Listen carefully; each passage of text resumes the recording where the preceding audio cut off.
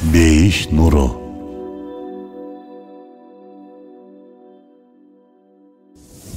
Пайгамбарыбыз САВ бир хадисинде дүйнө момундар үчүн зындан, каапырлар үчүн бейиш деп айткан.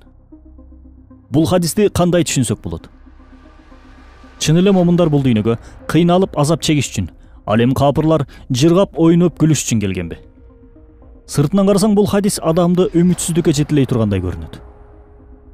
Бул хадиске таянып, тилекке каршы кээ бирки бир туугандарыбыз кембагал бечара болуп жүрө бериш керек экен да, чыныгы момун кедей болуш керек экен да деген сыяктуу туура эмес ойлорго барып алышат. Чынында жалкоолуктан кембагалчылыкка түшүү башка, ал эми оорудан же ушул сыяктуу башка бир себептен улам кембагалчылыкка түшүп калуу такыр башка.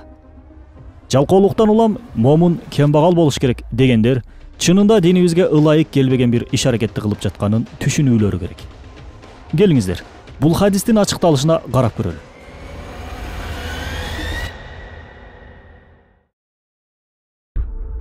Ыйык Курандын тафсири болгон 14 томдон турган Ырсалай Нур чыгармаларында бул хадистин тафсирин айтып берет.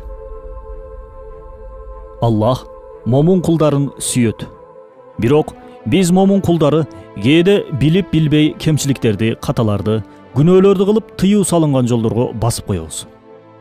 Биз бул күнөөлөр менен о дүйнөгө кетүүбүздү каалабаган мээримдүү Аллах ал күнөөлөрдүн жазасынын кээ бирки бөлүктөрүн бул дүйнөдө эле берип коет.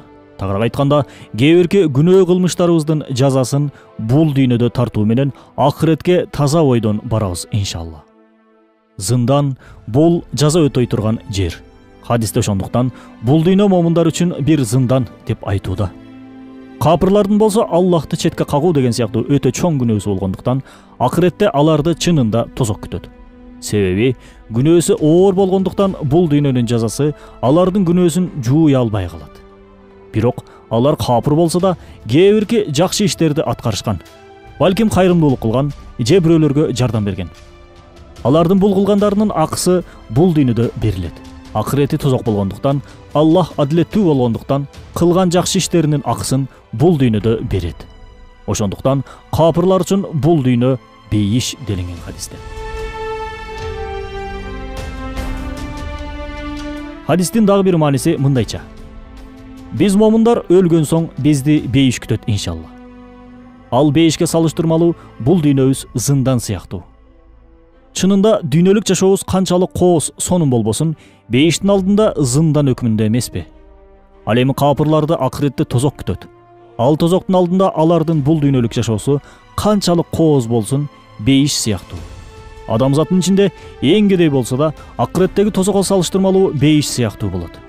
Демек, момун миллиардер болсо да, акыреттеги бейиш жашоосуна салыштырмалуу бул дүйнөдөгү жашоосу зындандагыдай.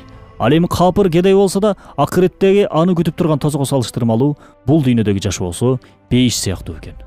Ошондуктан бул дүйнө момундар үчүн зындан, каапырлар үчүн бейиш делинген экен хадисте. Чынында жүрөгүндө ыйманы бар момун бул дүйнөдө кандай абалда болсо болсун, анын ыйманы ага бул дүйнөгө ылайык бир бейиштин рахатын тарттырат.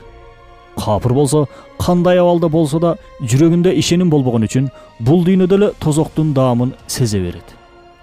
Демек, хадистеги максат момундар бул дүйнөгө кыйналып жашаш керек, кедей кембагал болуш керек деген мааниге келбейт экен.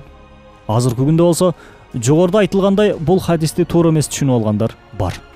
Түшкө чейин уктап, түштө туруп жумушка барып, жумушту да жалчытпай, кыскасы кедейликке кептелгендер бар. Эмнеге аракет кылбайсың десең, момундар үчүн бул дүйнө зынданда дешет дароо. Хадисти өзүнүн напсине ылайыктап чечмелеп алышкан. Бул момундун жашоо образы эмес туугандар.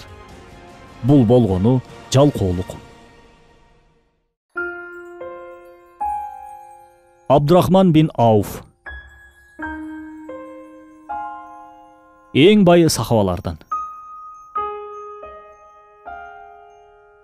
Азыркы күндүн тили менен айтканда миллиардер сахаба. Ал да башка мусулмандар менен бирге Мадинага көчүп барат.